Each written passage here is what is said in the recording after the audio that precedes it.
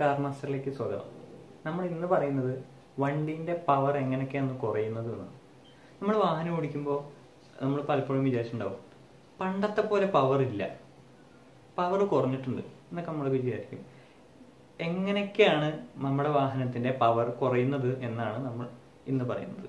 ഏറ്റവും ആദ്യമായിട്ട് നമ്മൾ ചെക്ക് ചെയ്യേണ്ട സാധനം എയർ ഫിൽറ്ററാണ്. വണ്ടീൻ്റെ സർവീസുകളിൽ കൃത്യമായിട്ട് എയർ ഫിൽറ്റർ മാറിയിട്ടില്ലെങ്കിൽ, അല്ലെങ്കിൽ എയർ ഫിൽറ്ററിൽ കൂടുതലായിട്ട് ചെടികൾ അടിഞ്ഞുകൂടിയിട്ടുണ്ടെങ്കിൽ നമ്മുടെ എഞ്ചിനിലേക്കുള്ള എയർ ഫ്ലോ കുറയും. അങ്ങനെ ബാഡ് എയർ ഫിൽറ്റർ യൂസ് ചെയ്യുകയാണെങ്കിൽ എഞ്ചിൻ്റെ പവർ കുറയും. എയർ ഫിൽറ്റർ പോലെ തന്നെ മറ്റൊരു ഫിൽറ്ററാണ് ഫ്യൂവൽ ഫിൽറ്റർ. ഫ്യൂവൽ ഫിൽറ്ററിലും ഇതുപോലെ പെട്രോളിൻ്റെയും ഡീസലിൻ്റെയും കൂടെയൊക്കെയുള്ള ചെറിയ കരടും ചെറിയ ചളികളും പിന്നെ പെട്രോൾ ടാങ്കിൻ്റെ ഉള്ളിലുള്ള അടിഞ്ഞുകൂടുന്ന ചെറിയ പാർട്ടിക്കിളൊക്കെ ഫ്യൂവൽ ഫിൽറ്ററിൽ അടിഞ്ഞുകൂടി ഫ്യൂവൽ ഫ്ലോനെ കുറയ്ക്കും.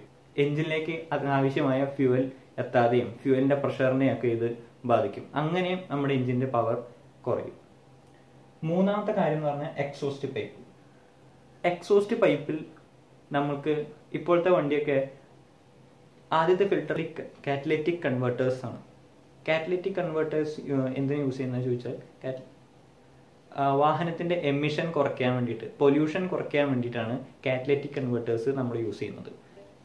ഇതിൽ അനാവശ്യമായ സാധനങ്ങളൊക്കെ വന്ന് അടിഞ്ഞുകൂടി കഴിഞ്ഞാൽ, അതേപോലെ കാറ്റലിറ്റിക് കൺവേർട്ടേഴ്സ് ഉള്ളിൽ തുരുമ്പ് എടുത്തു കഴിഞ്ഞാൽ അത് എക്സോസ്റ്റ് ഗ്യാസ് പുറത്തേക്ക് ഫ്ലോ ചെയ്യുന്നതിനെ തടസ്സപ്പെടുത്തും. അങ്ങനെ എഞ്ചിൻ്റെ പവർ റെഡ്യൂസ് ആവും.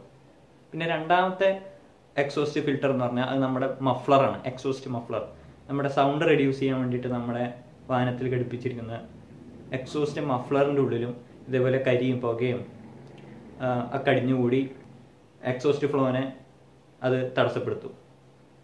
ഇങ്ങനെ എഞ്ചിൻ്റെ പവർ റെഡ്യൂസ് ആവാറുണ്ട്. പിന്നെ നമുക്ക് ചെക്ക് ചെയ്യാനുള്ള ഒരു മെയിൻ കാര്യം എന്ന് പറഞ്ഞാൽ mass air flow സെൻസറാണ്. Air ഇൻടേക്കിലാണ് mass air flow sensor ഉണ്ടാവാറ്. Mass air flow സെൻസറാണ് എഞ്ചിനിലേക്ക് എത്തുന്ന എയർ ഇൻടേക്കിലേക്ക് കൂടെ എഞ്ചിനിലേക്ക് എത്തുന്ന എയറിൻ്റെ മാസ്, എയറിൻ്റെ ടോട്ടൽ മാസ് കാൽക്കുലേറ്റ് ചെയ്തിട്ട് അതിനനുസരിച്ചുള്ള ഫ്യൂവലാണ് നമ്മൾ എഞ്ചിനിലേക്ക് ഇഞ്ചെക്ട് ചെയ്യുന്നത്. മാസ് എയർ ഫ്ലോയിൽ ഡേറ്റൊക്കെ അടിഞ്ഞു കൂടുകയാണെങ്കിൽ ഇത് തെറ്റായ റീഡിങ്സ് ഒക്കെ എടുക്കാൻ കാരണം, ഇങ്ങനെ സെൻസർ തെറ്റായ റീഡിങ്സ് ഇസിയിലേക്ക് വിട്ട് കഴിഞ്ഞാൽ അത് എഞ്ചിനിലേക്കുള്ള ഫ്യൂവൽ ഇഞ്ചക്ഷനെ അത് ബാധിക്കും. ഇങ്ങനെയും എഞ്ചിൻ്റെ പവർ റെഡ്യൂസ് ആവും. പിന്നെ നമ്മൾ ചെക്ക് ചെയ്യുന്ന സാധനം ഇഞ്ചക്ടേഴ്സ്. നമ്മുടെ സർവീസിൻ്റെ കൂടെ ഫ്യൂവൽ ഫിൽറ്റേഴ്സ് മാറാണ്ട് യൂസ് ചെയ്ത് കഴിഞ്ഞാൽ ഫിൽറ്റേഴ്സിൻ്റെ ഉള്ളിൽ കൂടെ വരുന്ന ഫ്യൂവൽ ഇഞ്ചക്ടറിലെത്തുകയും ഇഞ്ചക്ടറിൻ്റെ നോസിലിൽ പോയിട്ട് അത് അടിഞ്ഞുകൂടുകയൊക്കെ ചെയ്യും. ഇങ്ങനെ നോസിലിൽ വന്നൊക്കെ അടിഞ്ഞുകൂടി കഴിഞ്ഞാൽ ഇഞ്ചക്ഷൻ എഫിഷ്യൻ്റ് ആവില്ല, ഫ്യൂവൽ കൃത്യമായിട്ട് ഇഞ്ചക്ട് ചെയ്യാൻ സാധിക്കില്ല. ഇങ്ങനെയും എഞ്ചിൻ്റെ പവർ കുറയും. ഈ കാര്യങ്ങളൊക്കെ കംപ്ലൈൻ്റ് ആണെങ്കിൽ നമുക്ക് എങ്ങനെ ചെക്ക് ചെയ്യാം, നമുക്ക് എങ്ങനെ തിരിച്ചറിയാം എന്ന് ചോദിച്ചു കഴിഞ്ഞാൽ, ഈ എയർ ഫ്ലോ പൈപ്പിങ്ങിനാണ് പ്രശ്നം എന്നുണ്ടെങ്കിൽ നമുക്ക് ത്രോട്ടിൽ റെസ്പോൺസ് കുറയുന്നതായിട്ടാണ് നമുക്ക് തോന്നുന്നത്. നമ്മൾ ആക്സിലേറ്റർ കൊടുക്കുമ്പോൾ എഞ്ചിനിൽ നിന്നുള്ള റെസ്പോൺസ് വളരെ കുറയും. ഇപ്പോൾ ഫ്യൂവൽ ലൈനാണ് കംപ്ലൈൻ്റ് ആണെങ്കിൽ fuel pump, fuel filter, injector, ഇങ്ങനെ ഫ്യൂവൽ ലൈനാണ് കംപ്ലൈൻ്റ് എന്നുണ്ടെങ്കിൽ നമുക്കൊരു മിസ്സിങ് ആയിരിക്കും നമുക്ക് തോന്നുക. ആക്സിലേറ്റർ കൊടുക്കുമ്പോൾ ഓടിക്കൊണ്ടിരിക്കുന്നതിൻ്റെ ഇടയിൽ മിസ്സിങ്ങുകളൊക്കെ നമുക്ക് തോന്നും.